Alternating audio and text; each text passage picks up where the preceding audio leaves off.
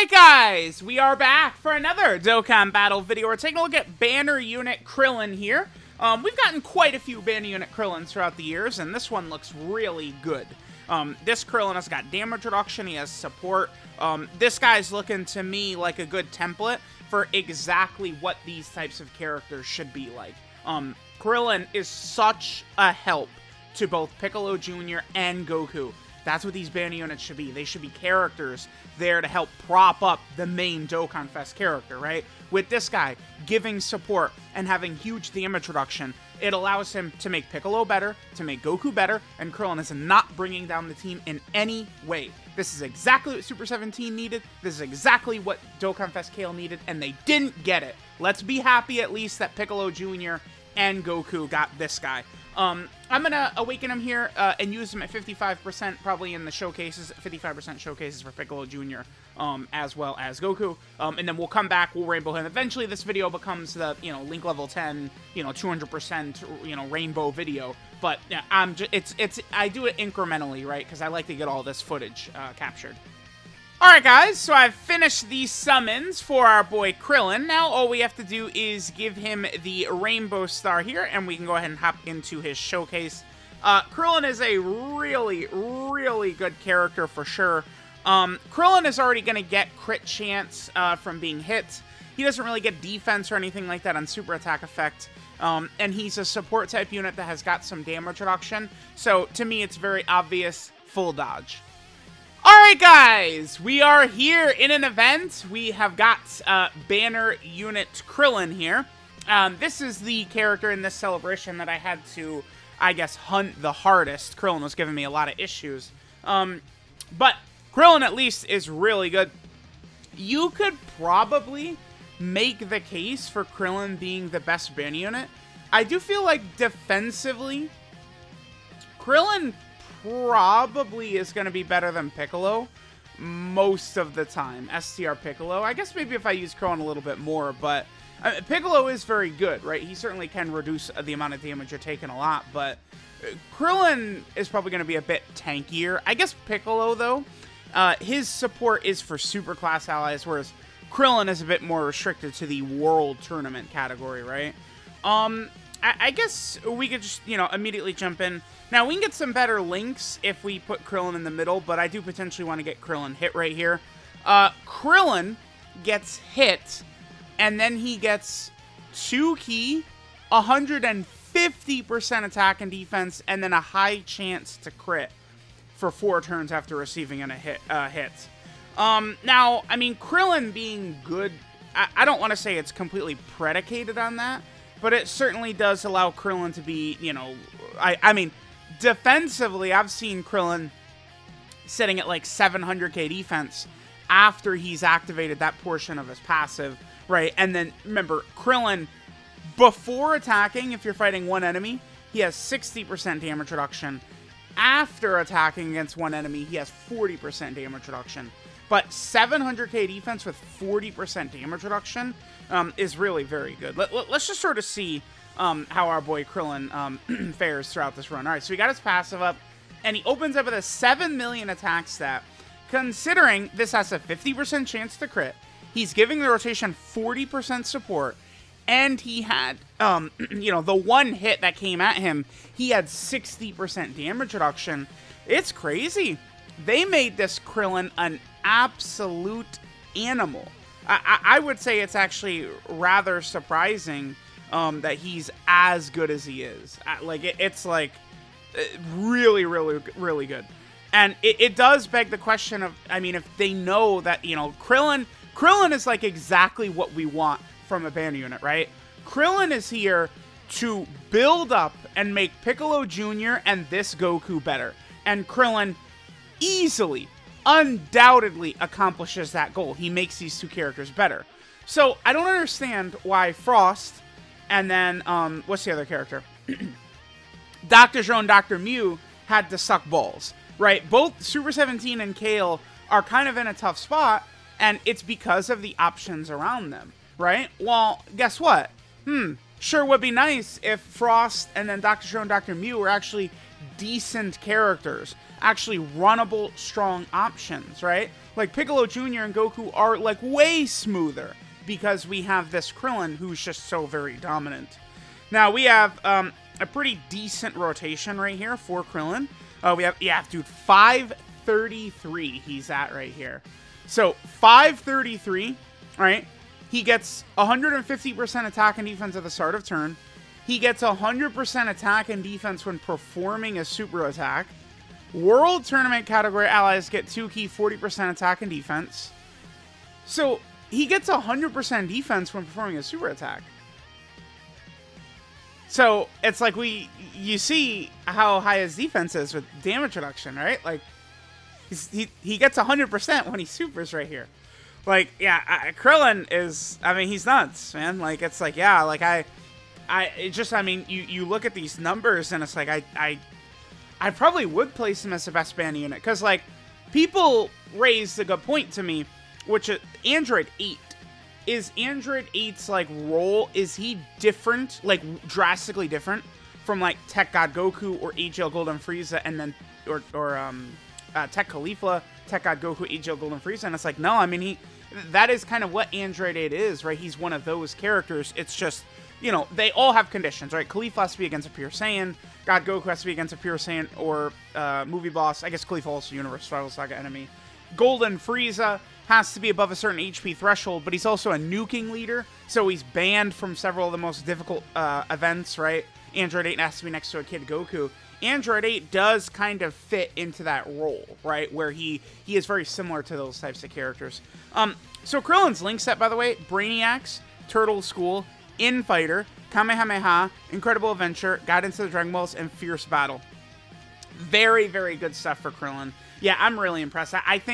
I don't know if I will do a band unit tier list. I don't like to spam, like, band unit tier lists and stuff like that. I guess I could. It would be relevant since Krillin is just so very good. Maybe I could do it. So Krillin is at, what, like, 9 million attacks at 1 million defense, 50% chance to crit, 40% damage reduction. He's supporting the rotation. Alright, brah. Sure, Krillin. Whatever you say, Playboy. Uh-oh. Do we do this? I think we... yeah, I'm doing it, man. You're not stopping me. Let me do this to get us the extra healing. And then... oh, come on. Alright, I would have liked the little extra damage reduction support. Alright, both Gokus are clutching up. So Goku could not be guarding, which he's not. Okay. But I have full dodge build, and he has a 50% beam nullification. And he's getting hit a lot. He's building up a lot of his stats right here. So, I mean, we're definitely not going to die, but, I mean, this could do a lot of damage. Maybe, oh my god, imagine if we got the standby in this video. I have not gotten the standby for Goku even one time since I rainbowed Goku. Not once. I have not gotten Goku standby since he's been rainbowed at all. Now, to be fair, I guess oftentimes I am using the 8th anniversary GT Goku and Vegeta in these runs, which, I mean, certainly could, you know, have an effect on it. Yeah, but still, I mean, the fact that I've never, I have not at all gotten his standby. All right, man. Hopefully the friend Goku back here, he is guarding. Let's hope so. Let's really hope that we can see that. All right, that's the one issue, I guess, with Goku there. Okay, so then on this turn, Krillin's passive has worn off.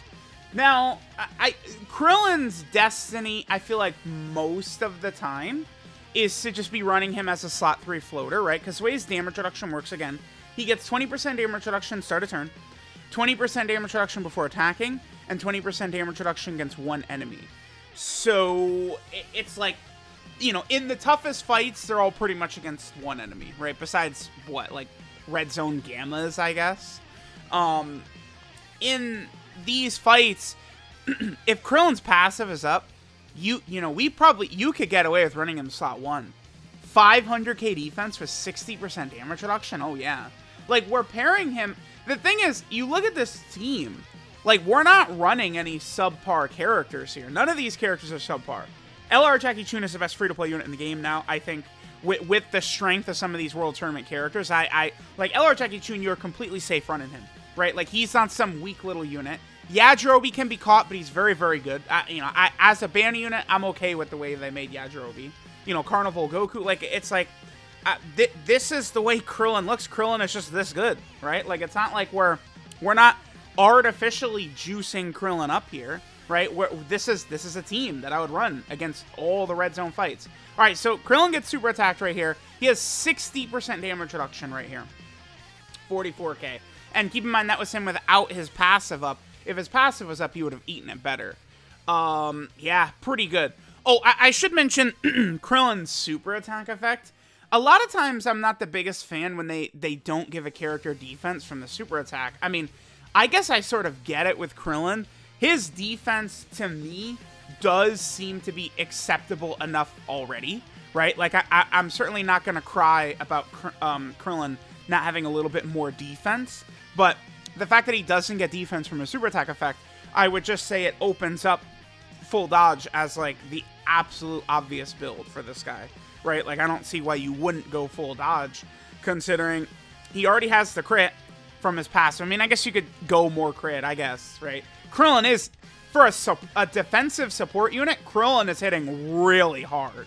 I mean, dude, I would be slurping Krillin's balls if he was doing a 3 million attack stat with the stuff he's doing, right? Let alone a 9 million attack stat. Like, you could take away, like, all this guy's damage, and my opinion doesn't change that much.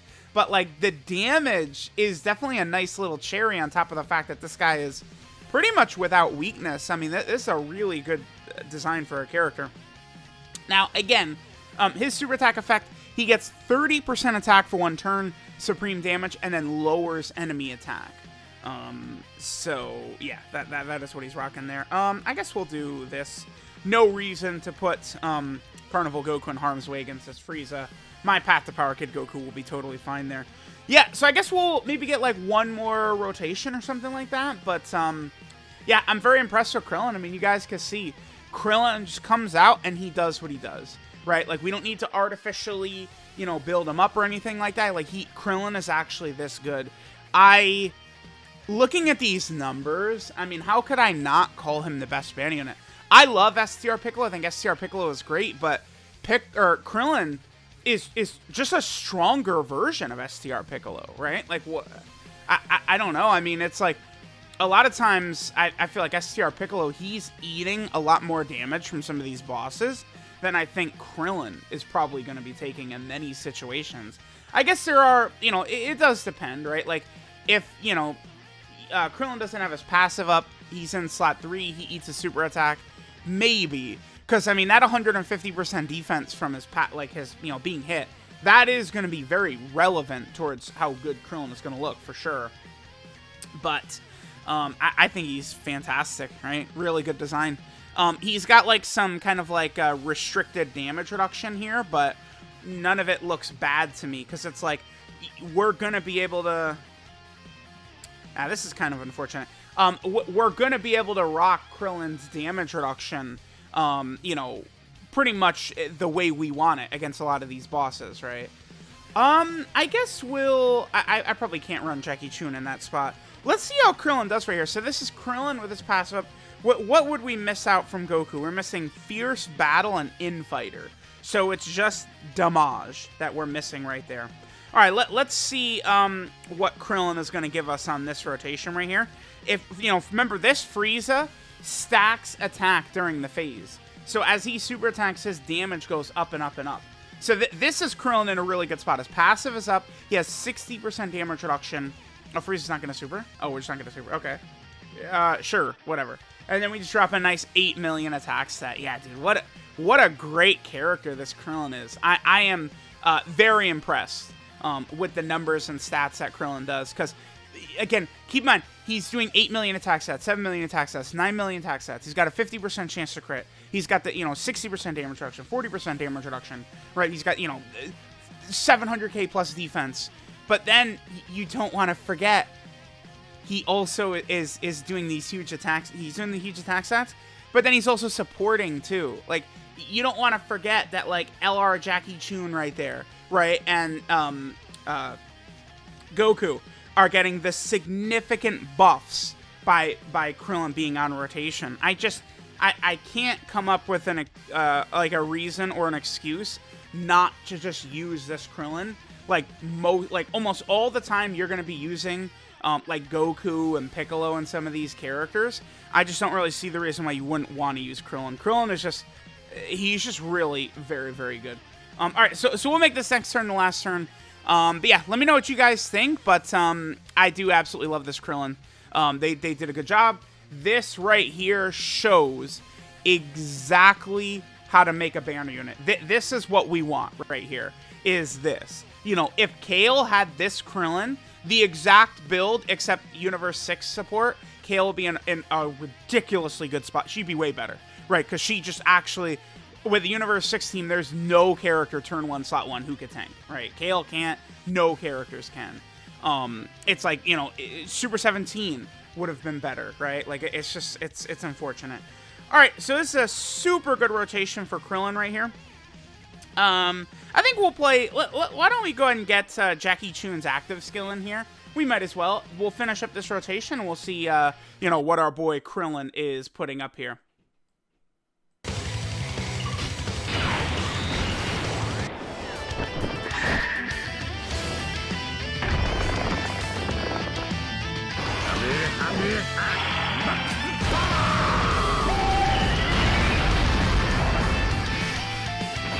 Alright, there we go. So, Krillin.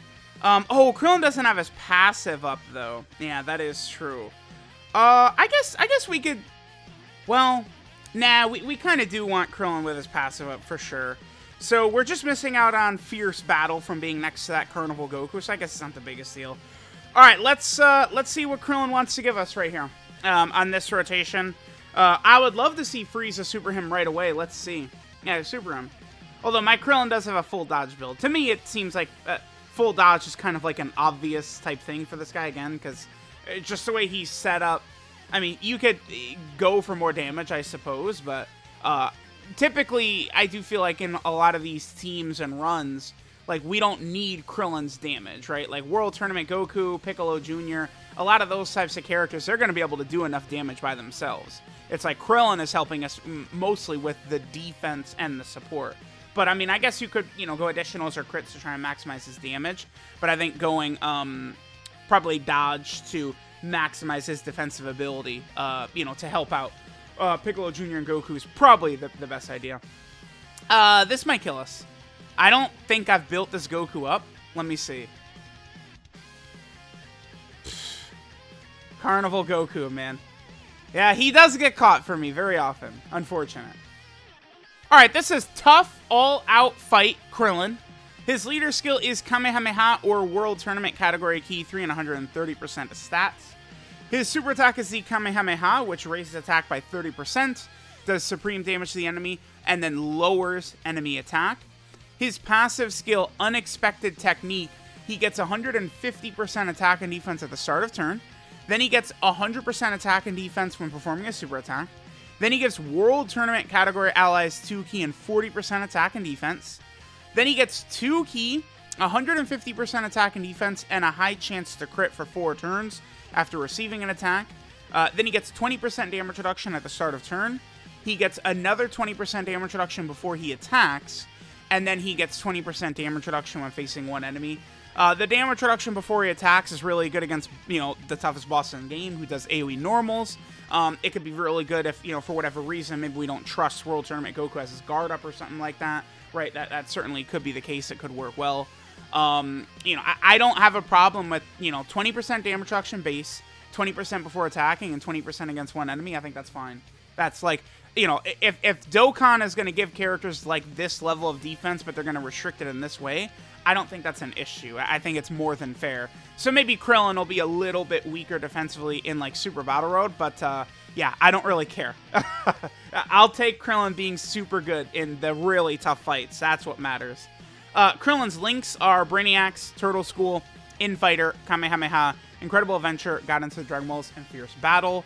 12 key multiplier, 140%, same as always. And then our boy Krillin is certainly on several category teams that could use help, and Krillin is a pretty substantial buff to a lot of them. Krillin, of course, is on the Kamehameha team. you know, you could definitely build a pretty solid, like, base of, like, Kamehameha World Tournament, believe it or not. But, I mean, I guess we would want a little bit more, but still not really too bad. Then Krillin is also over here on the World Tournament category as well. A team that historically was the worst in the game. Now it's a really good team. Krillin is also over here on the Earthling category team. Huge upgrade. Krillin might just be the very best unit on Earthling. Yeah, Krillin is probably the best character in the category, right? Unless I'm forgetting something obvious, so that's pretty good. Then Krillin is also on Battle of Wits.